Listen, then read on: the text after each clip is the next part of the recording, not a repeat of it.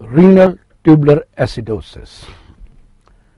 In this case, we have a normal anion gap metabolic acidosis.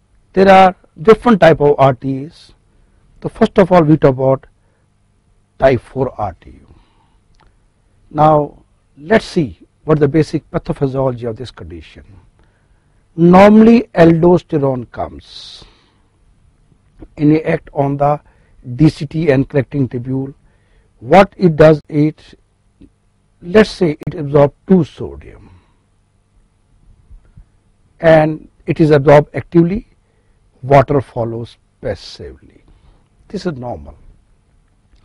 In return, as 2 positive particles have entered the body, as per law of electrostat, body has to excrete 2 positive particles.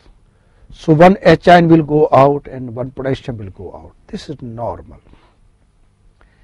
In RTA type 4, aldosterone level is reduced. With the result, lesser amount of sodium will be reabsorbed. So H ion will stay in the body. It will lead to acidosis.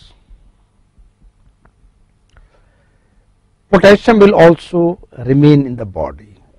That lead to hyperkalemia.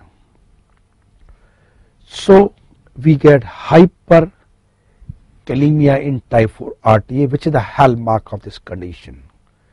Now, what are the causes? Tubulointerstitial disease and diabetes. In fact, diabetes is the commonest cause of type 4 RTA. Otherwise, hypoadrenalism like Addison disease, drug like potassium sparing diuretic, NSAID and ACI. Urine has persistently high sodium despite low sodium diet.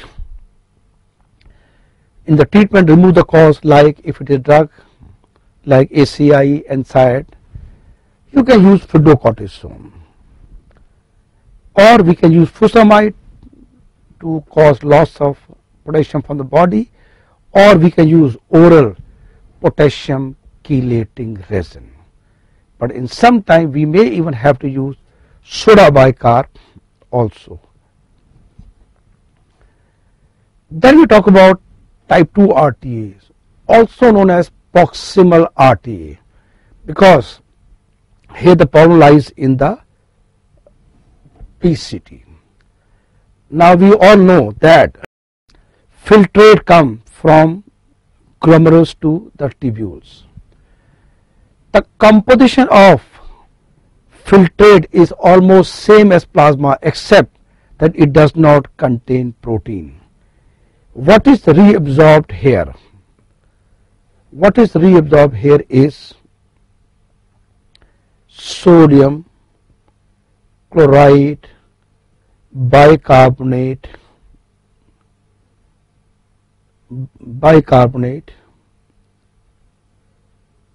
potassium, water.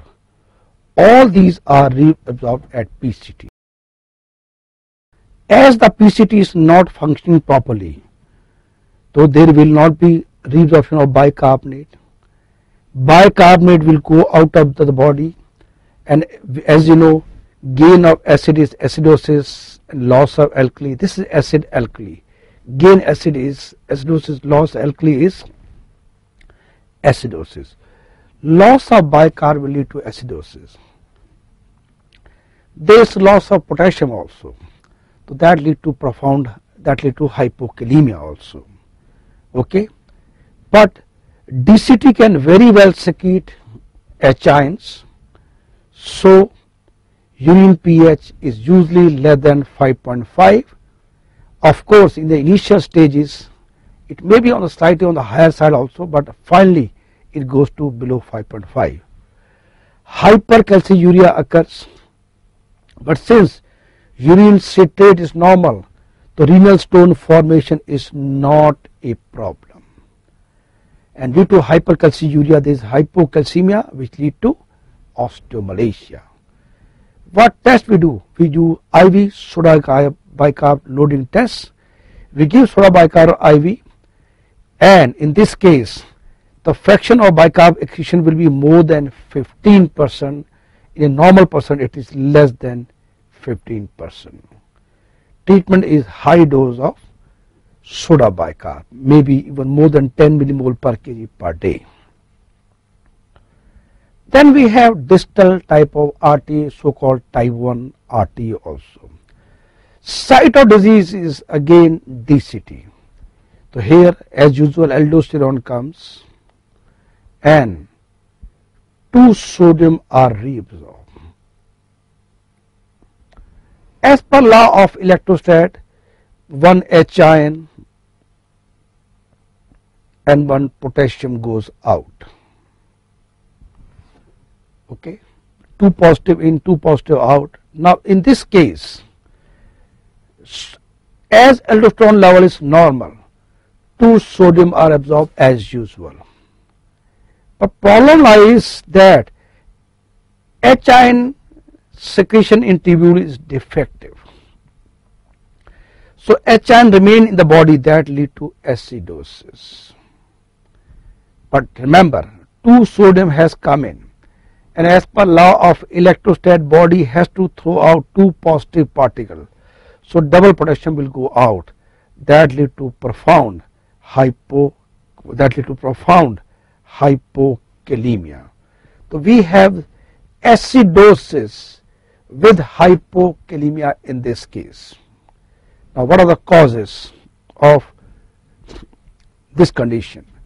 This may occur by drug like amphotericin, Ashley-Jogren syndrome,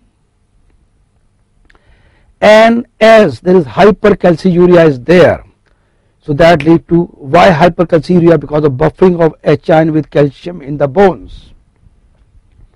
That lead to ricket and osteomalacia.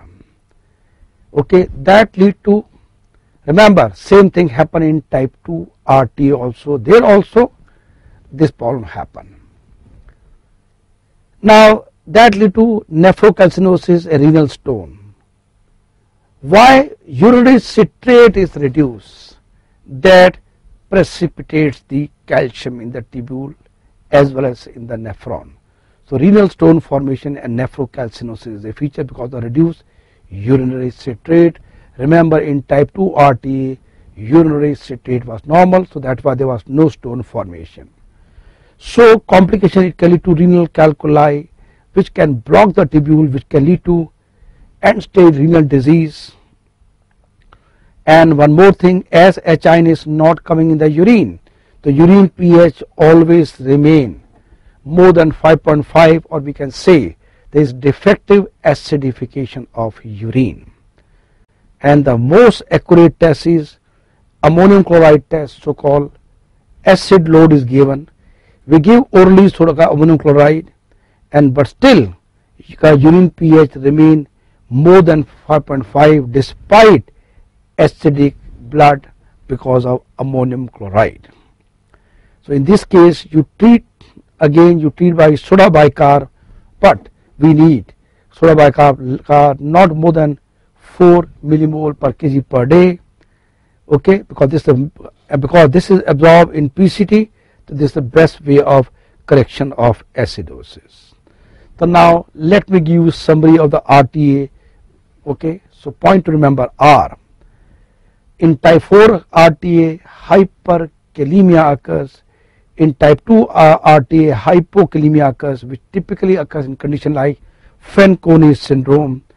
Type 1 RTA, hypokalemia occurs, but urine pH is more than 5.5. Hypercalciuria, renal stone formation, and because urinary citrate is reduced.